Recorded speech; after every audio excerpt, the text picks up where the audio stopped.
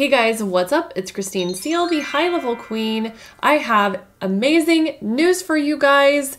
Now you can copy, move, and delete steps in your workflows, and I'm going to show you how to do that in this video. So let's get started. So for those of you guys who don't know, we actually have a free Facebook group called Marketing Agency Automation Secrets, where we give away hundreds of dollars in free trainings every single week to our members. So click the link below to go check that out. Okay, so step one, the first thing that you want to do here, guys, is open your workflow that you want to move, copy, or delete steps in. Now, that one is not super complicated. So let's pick a more complicated one. Okay, cool. Super easy. So you'll notice now you have a little ellipsis in the top right-hand corner of each step in the workflow. Look at that. Beautiful.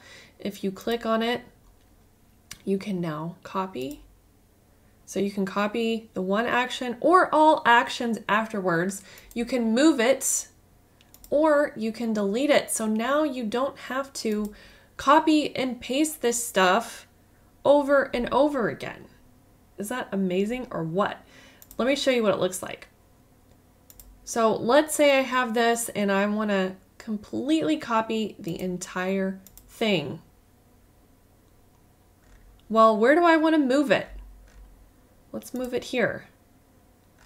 Look at that. It just moved the whole, it didn't move it. It copied the whole entire thing underneath what happens if they don't reply.